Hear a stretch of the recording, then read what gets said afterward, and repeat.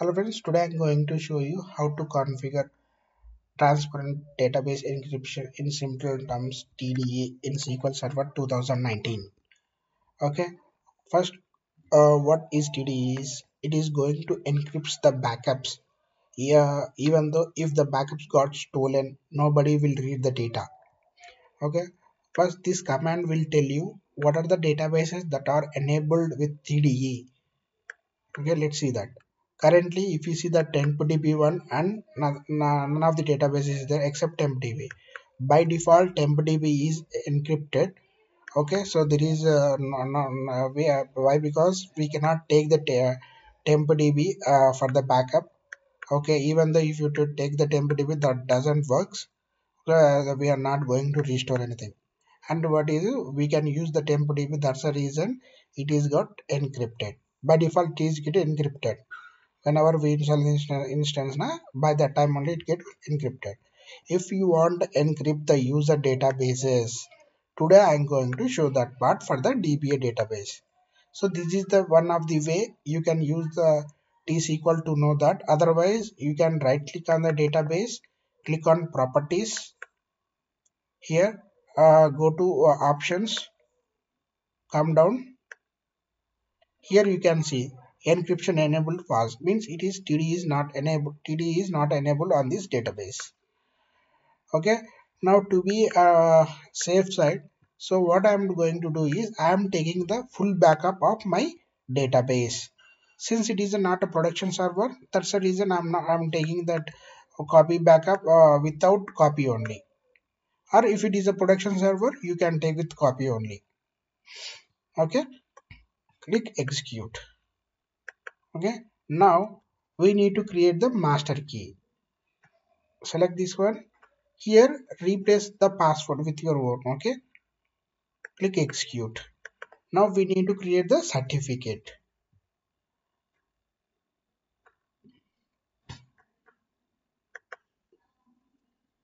Now we need to enable database encryption key using certificate.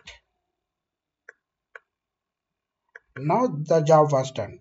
For example, if you are going to trying to delete the master key, it prompt one with a beautiful error that you need to drop the certificate. If you want to drop the certificate, it will going to prompt with an error like database is encryption is enabled. So you cannot enable. First you need to drop the encryption key. So we have multiple layers of encryption or security, so that it will be very difficult to crack this and to restore these databases. So one kind of security is there. Okay, now what I am going to do is, I am for security purpose, I am going to taking a backup of these certificates and everything in a private, in a private location. So what is that? It is doing that, right? So now what I'm going to do, I think they already use it, so I'm old one, right, and deleting. Okay, so now I'm trying to take the backup. Okay, now I'm enabling database encryption key.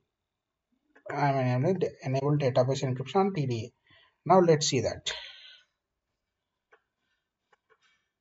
See, the database encryption was TDE was enabled on DBA database. Now if you see this command also, so you came to know this is the TDE certificate, and when it is going to expire, so on the 23rd, okay, it is going to expire on this year. Now we need to take the backup of the database. We have enabled, we have taken the backups, so sometimes we need to restore in another instance, right? So at that time, take this backup, uh, click script. So now I am just changing as a adding one here. Okay, yeah, backup was completed. Now I have another instance with the SQL Server 2019. Let's see that what are the error we will get if we try to restore the TDE enabled database.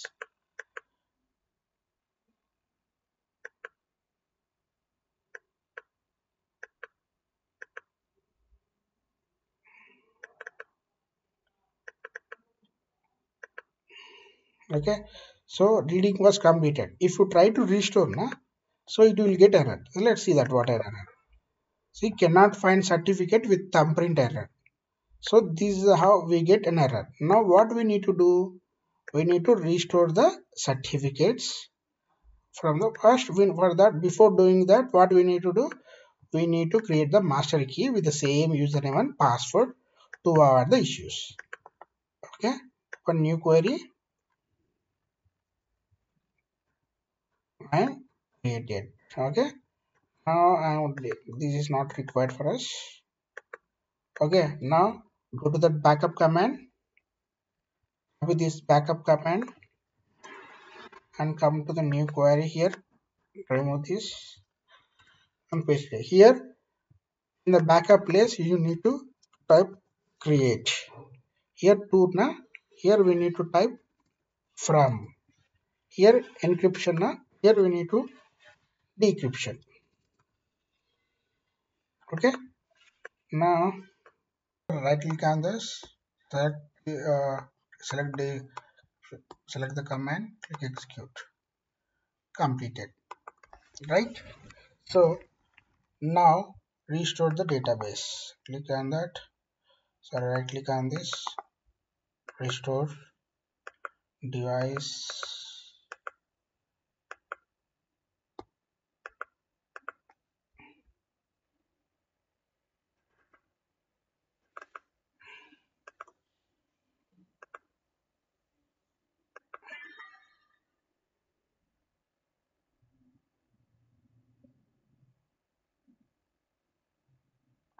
Oh, something is using, right? So what I need to do is I need to close that process. Okay, and let's see this. What is other process it is being used? Okay, let's see. SQL backups, right? What I'm doing, I'm copying this to be safe side. Okay,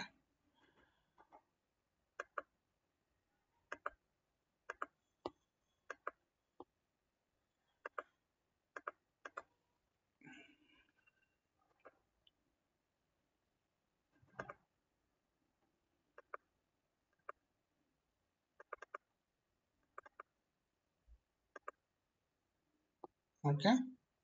Now click OK.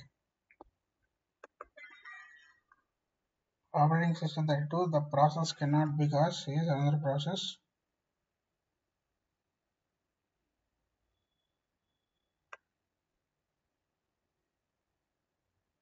Oh, let's see.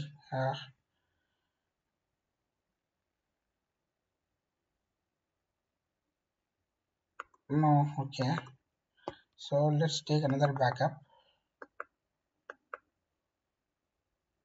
Full. Okay.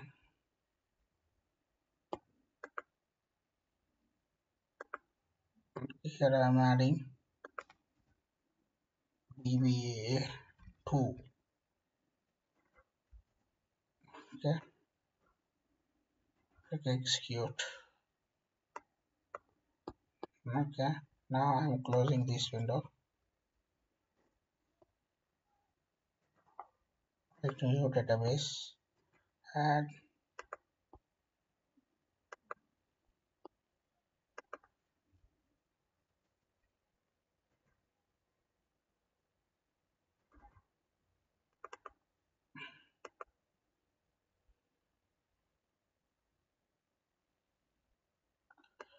Oh shit. You need to replay this. Okay. Yeah. So this is how you need to restore the enable databases. Let's see this. Go to this database and